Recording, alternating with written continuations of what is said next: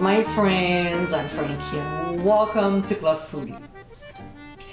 Each month brings a bunch of seasonal produce. In June here in Canada, we get zucchini, broccoli, rhubarb, Saskatoon berries, and others, including peaches.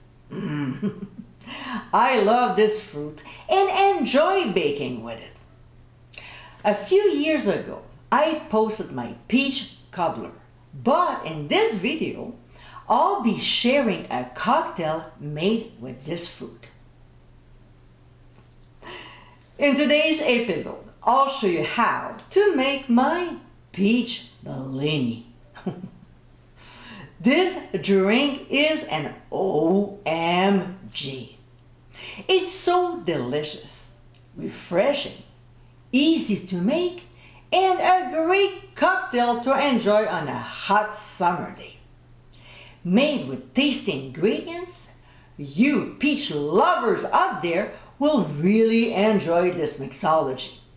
So my friends, let's get mixing. In the jar of a blender, we'll add ice cubes. I normally use 3 cups. Some frozen peaches. Now if you own one of those big size blenders like Ninja or Vitamix, you'll have more space. But surprisingly, I still manage with my 6-cup blender. It's just a little tight.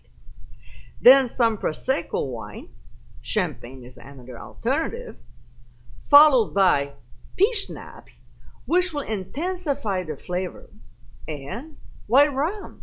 It's a better choice than dark. We'll put the lid on, a little bit challenging but not impossible, and process until all the ingredients are nicely mixed. The consistency of this cocktail should be more on the slushy side than liquid. Next, we'll pour in a tiny amount of grenadine at the bottom of our martini glasses. Not too much, just like this. Then our slushy peach mixture. And look at this. Isn't it beautiful? Now, if you want, drizzle some grenadine around the edge of the drink. And my friends, this is our Peach Bellini. Refreshing and so tasty.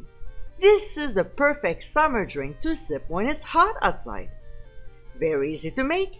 This is a gorgeous cocktail to serve the next time your friends come over. Like I always say, please drink responsibly. I hope you give it a try soon, and be sure to visit clubfoodie.com for ingredient amounts, directions, and more info. Until next time, my friends, cheers!